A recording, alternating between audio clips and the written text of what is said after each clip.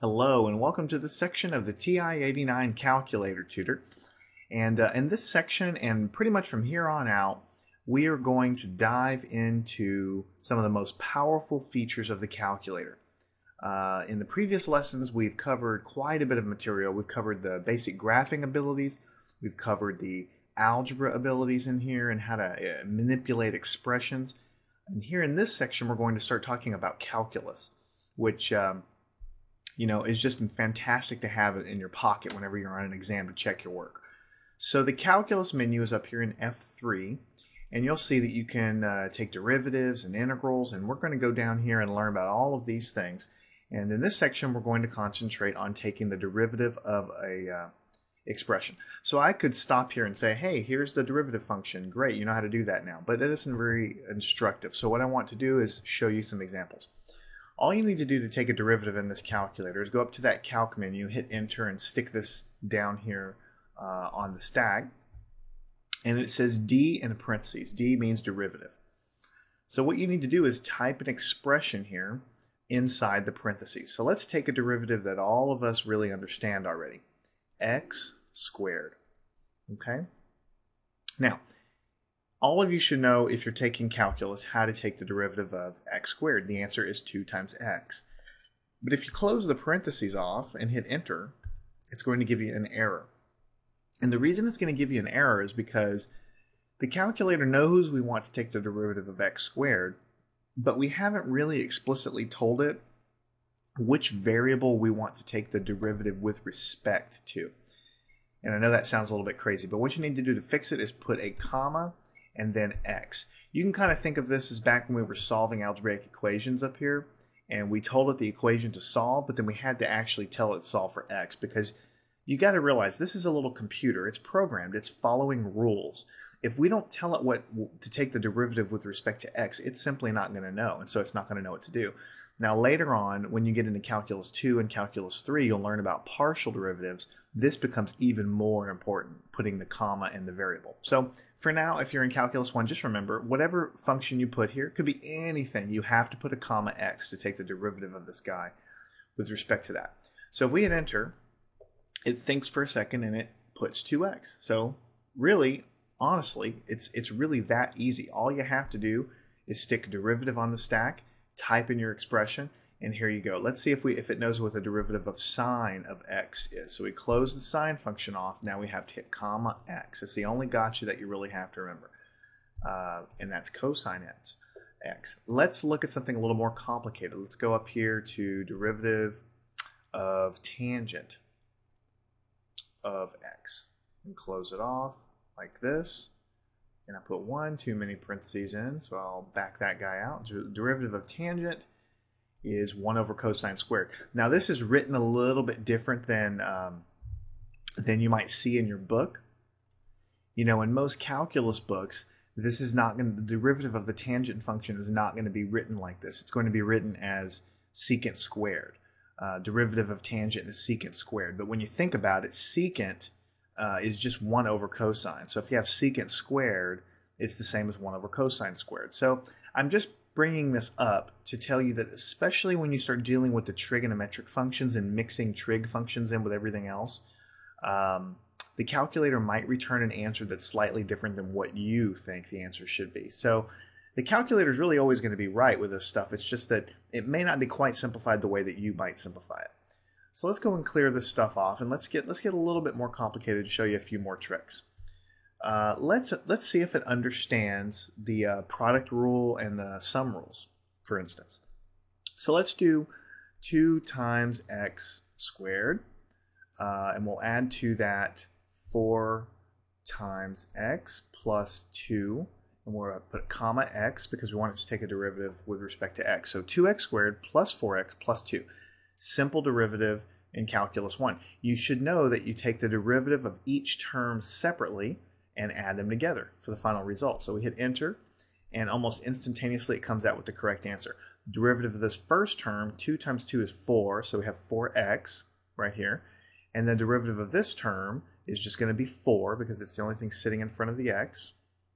And that's what we have here. Derivative of a constant is 0.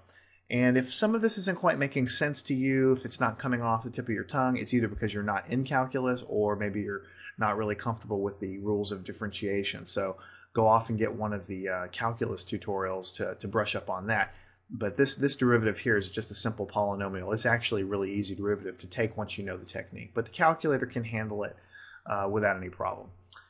So that's the sum rule. Let's go in here really quickly and see if it understands the product rule. Let's see if we have, let's do x times the sine of x. And I, again, put another set of parentheses in there by accident, so we'll put comma x and close it off. So we have two functions here, and they're multiplied together. X is a function of x, sine of x is a function of x. So we've multiplied two functions. So the way you take this derivative is you take the first term times the derivative of the second, plus the second term times the derivative of the first term. So let's hit enter, and it thinks, comes up with the correct answer. First term times the derivative of the second. Derivative of sine is cosine, so that's what we have. Plus the second term right here times the derivative of the first term, which is just 1. That's why there's nothing else here, because it's multiplied times 1. So it understands product rules, and I bet you could guess it understands quotient rules and all the other things. Really quickly, I want to show you the chain rule in this guy. So let's put sine of, and inside of the sine function, let's wrap an x cubed in there. Just as a simple example of how it knows how to do this, comma x. So here we have a nested function. We have the sine function, and inside as the argument we have another function, x cubed. So that's called the chain rule. The way you handle it is you take the outside derivative first, the sine function, derivative of that is cosine, and you have to multiply times the derivative of the function on the inside. So we hit enter, and we get the answer. So we have derivative of sine is cosine, keep the same argument, x cubed, times the derivative of whatever is in the middle, which is going to be 3x squared, which is sitting out in front. So it understands basically all of the rules of differentiation is the bottom line. It understands product rule, quotient rule, chain rule. But the beauty of a calculator like this is it can do some really gnarly calculations that would really take you a lot of time by hand. For instance, let's do sine of x cubed like this, and let's divide it by something crazy. Let's put a set of parentheses on the bottom. Let's throw a natural logarithm in there of x. Actually, let's make it even harder, x squared inside of the natural logarithm. And then outside of that, we'll multiply that times x squared, and then we'll multiply that times sine of x. So if you've done derivatives for any length of time, you should know that this would be really difficult because we've got a big division in here, so you have a big numerator and a big denominator. It's not like it's impossible, it's just that you have so many terms, you have to really keep track of them all. So we hit enter, and it says may take longer, domain result may be larger. It's just giving you a caution. It's doing its best to simplify and to do the derivative of this complicated thing. Basically it's saying double check my work. But you can see that this very large expression, when you take the derivative, yields a result that's extremely long. So this expression is quite lengthy and involved. I mean, just look how long it goes. And you know, the nice thing about rules of derivatives is that they're all very concrete. I mean, if you know how to take derivatives, you can take derivative of any function you want. There's not that much technique to it. But the problem is that there is a lot of skill to it because you can make a lot of mistakes. So you can see how an expression like this could cause you to work all day to make sure all these exponents are correct. All right. So the bottom line is the calculator takes care of all the stuff behind the scenes. You don't need to worry about, I mean, you need to know it for your class, but you don't need to worry about telling it to use the chain rule or telling it to use product rule or whatever. You just type an expression in and it's going to know how to take the derivative of that guy. And by and large, you'll be able to trust the results. So that's a really good thing. Now, one more thing I want to show you. Let's take the derivative and stick it back on the stack and do something really easy again, like x cubed. A lot of times, you want to know what the value of a derivative is at a certain point. So you see what you're doing is you've got a function here, x cubed. When we take the derivative, the answer is 3x squared. But a lot of times, and notice that what it gave us was another function back. This function describes the slope of the original function at every point. That's what a derivative is. Make sure you understand that. So this is the original function. the answer that we get for the derivative is just another function.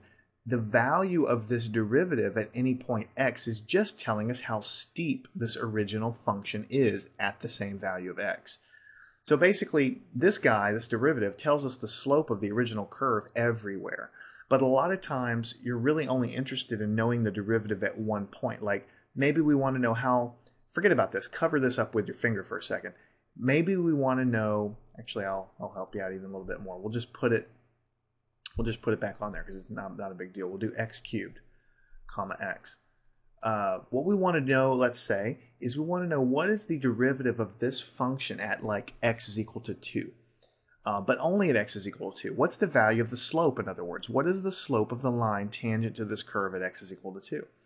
Well, there's an easy way to do that in the calculator. The easiest way by hand is just take the derivative of it. Here's the answer. Plug in x is equal to 2 into the answer. So 2 squared is 4. 4 times 3 is 12. So the answer is 12. The slope of this curve at x is equal to 2 is a value of 12. 12 is a fairly steep slope, so you can see x cubed is starting to get really steep there, this function. But if you want to let the calculator do the heavy lifting, all you have to do is highlight the answer, hit enter to put it on the stack, and this is a really nifty trick. Press this button, this vertical bar, and this means that we're going to do a substitution, and just put x is equal to 2. This little vertical bar is called a pipe symbol, and it means it kind of separates the front thing from the back thing. What it really means is take this expression and plug into it x is equal to 2 and give me the answer. And the answer is 12, which is exactly what we calculated by hand, right? But obviously, that was a pretty easy derivative, so I could do that in my head. But what if I had something like sine of x to the 9th power divided by x to the power of, and open up another set of parentheses, of cosine of x. Just something crazy. I mean, we'll just do something. Since we're using a calculator, we can do whatever we want. It's going to be able to handle it for us. Now look at that derivative. That's pretty complicated, right? You've got a quotient, something on the top and something on the bottom, but what I've given you on the bottom is really complicated because I've got x raised to the power of cosine x. So all we have to do is take the derivative of this guy, and notice this very lengthy expression that it gave us. And that's just because of what I have. It was a very complicated derivative, right? It doesn't look that complicated, but it sure is. Take the answer, stick it on the stack. Notice it scrolls off the screen because it's so big. Hit the vertical pipe symbol. X is equal to, let's say I'm interested in what's going on at x is equal to 3.5. What is the slope of this curve, or the slope of the line tangent to this curve at x is equal to 3.5. Hit enter, it'll plug it all in there, and it'll give me a look at this incredibly steep slope, 526,275. Now one more thing I'll show you. You can actually kind of combine these two things. What I've been doing is I've been taking the derivative, getting the answer, and then putting the answer on the stack, and then piping in x is equal to 3.5. But actually, that's actually probably better in my opinion to show all of your work, but really you don't even have to do all of that. You can just stick the original problem on the stack. This is the original derivative function that we typed in to calculate the derivative.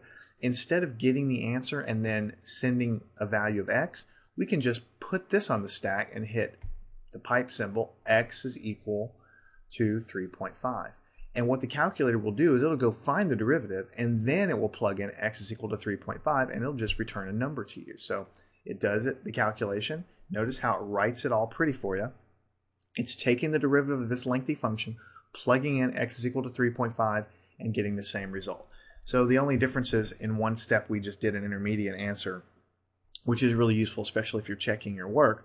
But the calculator doesn't need to do all that stuff. You can just pipe it in and plug it in. And this little symbol like this is going to work with pretty much anything the calculator does. If the calculator is doing an operation and returning another function, and you want to evaluate that function at a particular value of x, you can always do this vertical pipe and then plug in the value of x like that, basically. So that is how to take derivatives with the TI-89 calculator. It's actually very, very easy. I could have truncated this section to 3 minutes and gotten the gist of it across, but I really wanted to give you some practice with it so that you'll feel comfortable using it.